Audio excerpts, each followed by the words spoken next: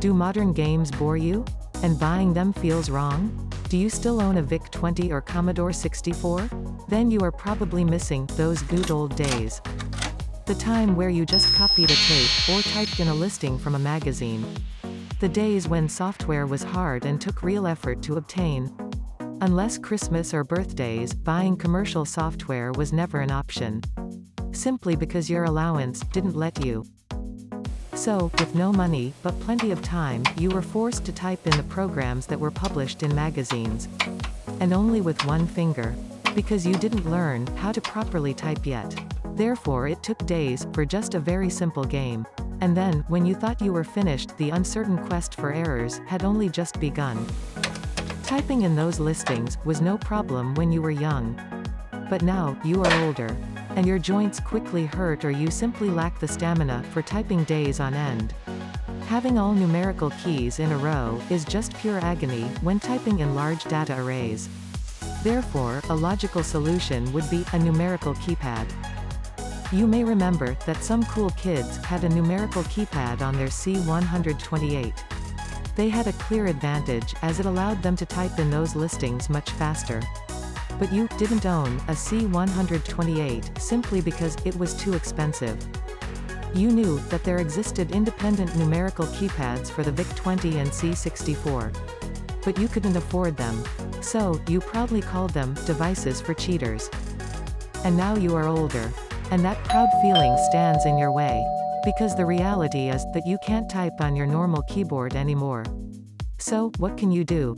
As you desperately want to revive that retro feeling. If there only existed a keypad that didn't work like a keypad. Well, this is your lucky day. Because there is. It's the perfect device for wasting your time with typing in listings. A device that clusters all keys just like a numerical keypad. But without the advantage of typing too fast. Therefore typing in listings takes just as long as it did in the good old days. Most likely, even longer. Now, how is that possible, you may ask? Well, it's all possible through the wonders of the rotary dial and 3D printing technology. The rotary dial is an input device that you may also remember from your youth. But perhaps the true amazement comes from the fact that no old telephones need to be destroyed to harvest these obsolete mechanisms.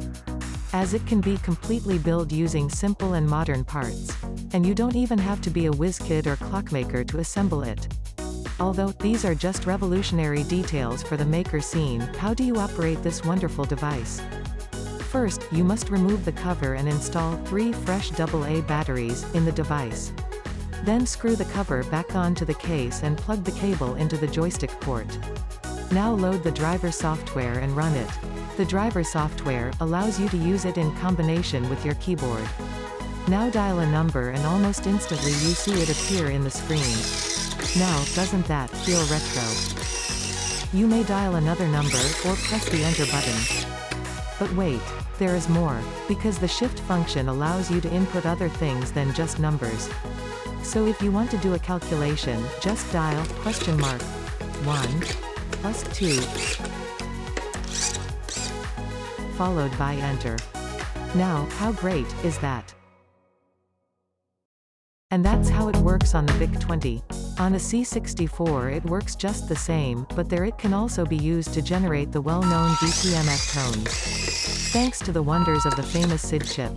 So now you can dial your favorite telephone numbers in a modern way while maintaining that wonderful retro feeling.